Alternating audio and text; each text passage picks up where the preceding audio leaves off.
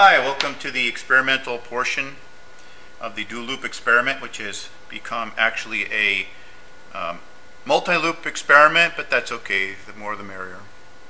What you see in front of you is an Agilent LCR meter that's been on for 30 minutes to allow it to warm up. And what we're going to do is we're going to set it up for measurement. So we're going to go to the measurement setup window. And I know you probably can't see the fine writing there, but we're setting it for the LS-RS measurement mode, which is the inductance in series, resistance in series measurement. We're setting the frequency to 500 Hertz. I like to measure on the lower frequency, with a lower frequency, because as you move your frequency lower, your capacitive coupling is reduced. So it allows your inductance measurement to express itself. Can't go too low though. If you go too low, you won't be able to measure your inductance either. We're going to set the number of averages to 32, which it's already set to. So we're pretty much already set up, ready to go. Next we're going to do is the compensations. We go to the correction screen, and first we're going to select the open compensation. Here's the fixture. This compensation compensates for the fixture. This is a fixture I developed for my graduate thesis. It's designed to minimize inductance and capacitance of the fixture. And so what we're going to do now is do the open compensation. Open meaning there's nothing attached to the leads.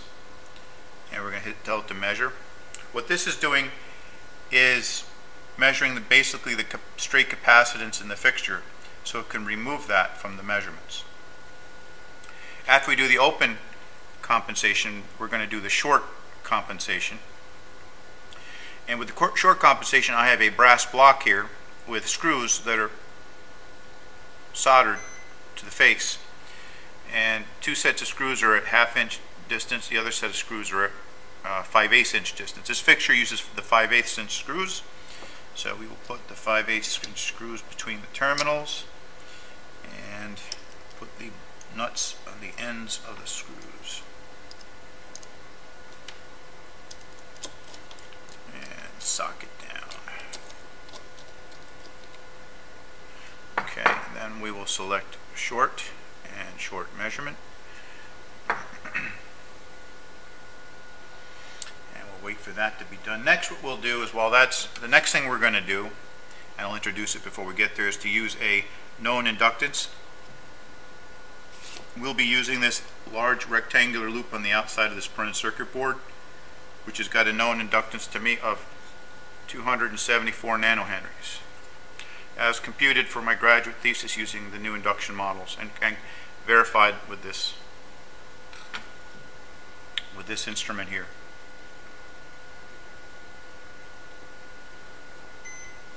Okay, so now that we've done the compensations, we're going to put our known inductor on there just to verify that the instrument is working properly and is set up properly.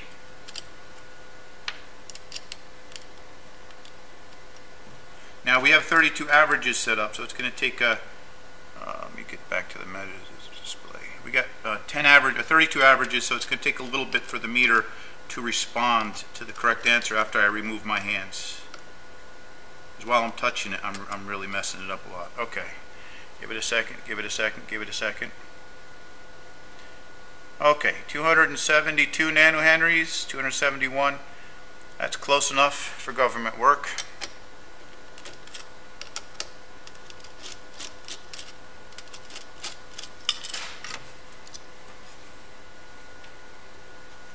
Now what we're going to do is put the 22 gauge disc on first.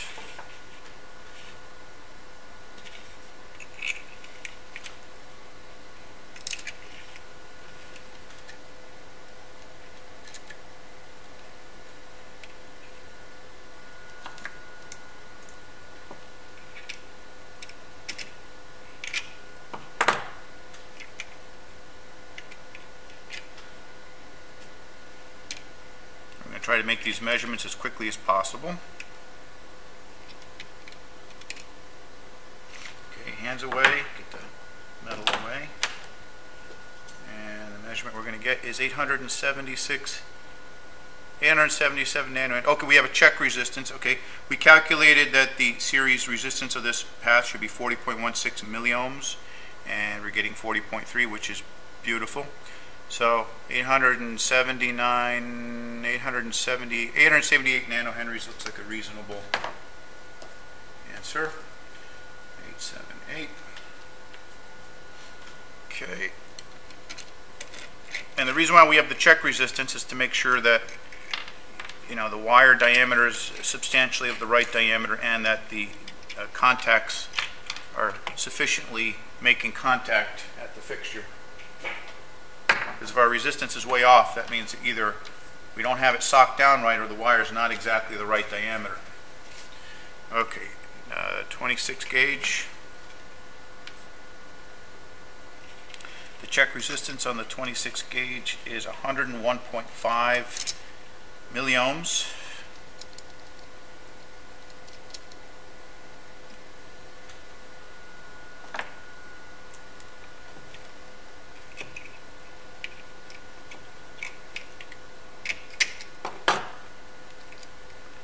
While I'm touching it, it's overloading because I'm messing up all of its ability to measure. So, okay, hands away, tools away, and we got 900. Let's see, it's 102 milliohm, 103 milliohms. That's perfect, and we get 953 nanohenries is good. Okay.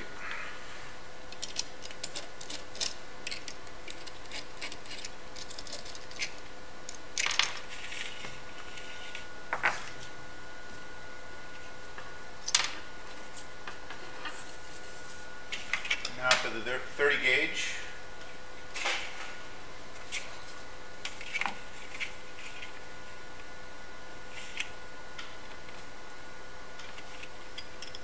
Got to be careful, this 30 gauge wire is very delicate.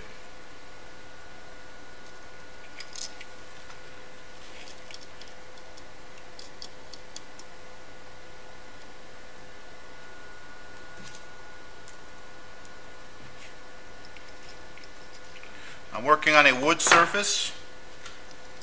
There's steel frame under the table, but it's far away. It's at the edge of the table back here. We're far away from the loop.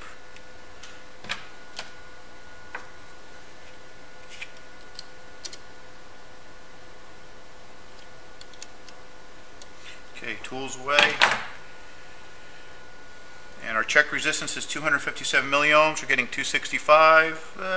Okay, 10 milliohms is not too bad. I'm assuming that this wire is just a little bit thinner than 30 gauge.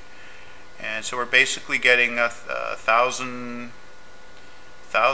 nanohenries, or 1,009 nanohenries.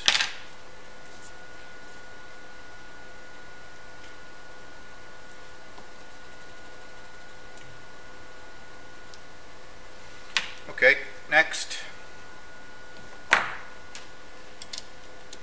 We're going to do the collapsed loop.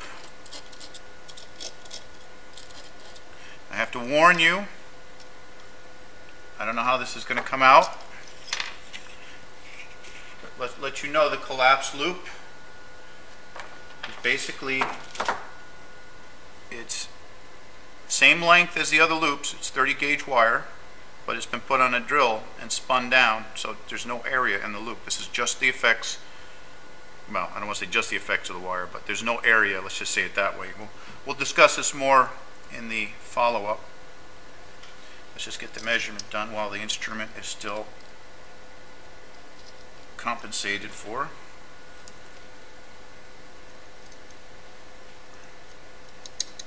But just to warn you, it may come out negative because of the way this meter reads. It should be around 200 nanohenries. Let's see what we get. I'm going to get my hands away. But sometimes it comes up negative. Okay, 145 nanohenries is fine. If it comes up negative, that means if it comes up negative, that's because the meter wasn't set up properly and we're reading more capacitive. If you go to a higher frequency, you have a higher probability this value is going to come up negative. That's why I picked a low frequency of 500 hertz, so we'll get a much more accurate measurement. And again, our check, because we got the same length, it should be about 200. And remember, the last loop was was 10 milliohms greater than this, and we're still getting 10 milliohms greater, which means that the wire is a little bit thinner than 30 gauge. And we're getting about 150 nanoamperes.